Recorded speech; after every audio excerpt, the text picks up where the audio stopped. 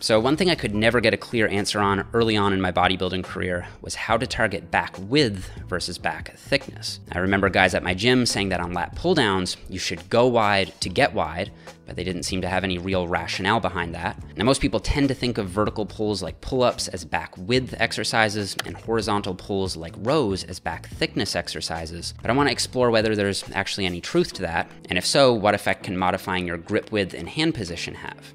So at first, let's tackle back width. I think it's important to recognize that the appearance of back width is going to come from two main factors: your lat development and your waist circumference. The smaller your waist is, the better your V-taper will be, and the wider your back will appear. Now, obviously, you can't alter your waist with training. You need a good diet for that. So when it comes to back width, we're going to focus on optimizing growth of the lats. And most people know including a vertical pull like a pull-up or a pull-down is necessary for optimizing lat development, but not as many people know what grip to use for this purpose. So let's have a look at what the EMG activation data shows. And there are 3 studies I want to look at here. The first comes from Senior Relay and colleagues, published in 2002, which compared 2 close grip pull downs, a neutral grip and a supinated grip, to 2 wide grip pull downs, to the front of the neck and behind the neck. And they found that for mean lat activation, the wide grip options came out on top, with the wide grip pull down to the front of the neck outperforming the rest. However, the study was limited by the fact that the narrow grip conditions also used different wrist positions, meaning perhaps activation was lower with the narrower grip because subjects were using a neutral grip or a reverse grip, not because their grip was narrow per se. So 8 years later, in 2010, Lusk et al. Improved this experimental design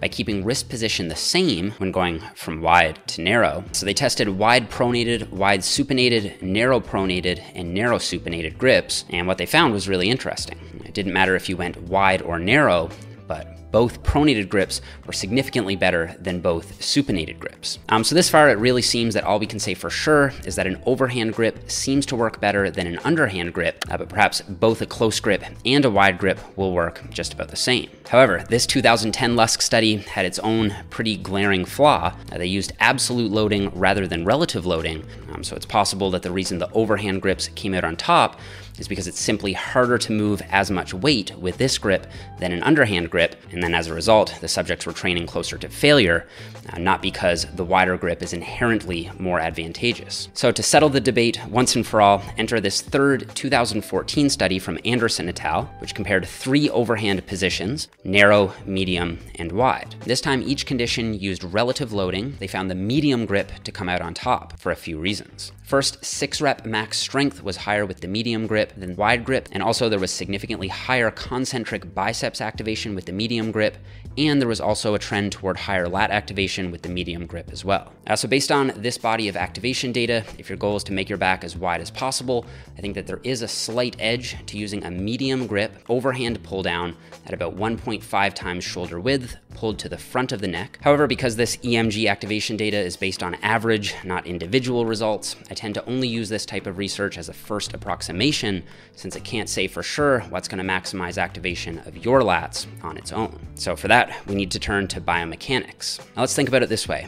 When you use a close grip, you emphasize shoulder extension by bringing your arm down more in front of you in the sagittal plane, whereas when you use a wider grip, you emphasize shoulder adduction by bringing your arm down more to the side in the frontal plane. Now, of course, the lats can perform both shoulder extension and shoulder adduction. However, since most rowing exercises like dumbbell rows, cable rows, and machine rows are already going to hit the lats primarily through shoulder extension, I think from a programming perspective, when you do pull downs or pull ups, it makes more sense to focus on training the lats through shoulder adduction, which is going to mean using a wider pronated grip most of the time. Now, with that said, I think many trainees are under the impression that wide grips will only train back width and narrow grips are only going to train back thickness, but this actually couldn't be further from the truth. I mean, let's just take a look at this figure from the Anderson et al. Paper showing whole movement activation. You can see that the lats and the traps are both very highly active in the lat pull down, regardless of grip position. So while on average you may get a slight edge from a medium overhand grip, as long as you're completing a vertical pull through a full range of motion with good controlled technique, then you're still going to see significant improvements in back width and back thickness using any grip placement from 1 to 2 times shoulder width. So what about horizontal pulls like rows? Well, most people are under the impression that vertical pulls are better for targeting back width and rows are better for targeting back thickness, but this isn't necessarily the case. Rows are actually amazing at targeting both width and thickness, and in this study from Lehman and colleagues, the seated row outperformed the lat pull down for both lat and trap activation, meaning that if your goal is to have a thicker and a wider back, you really want to make sure you're including a row in your routine.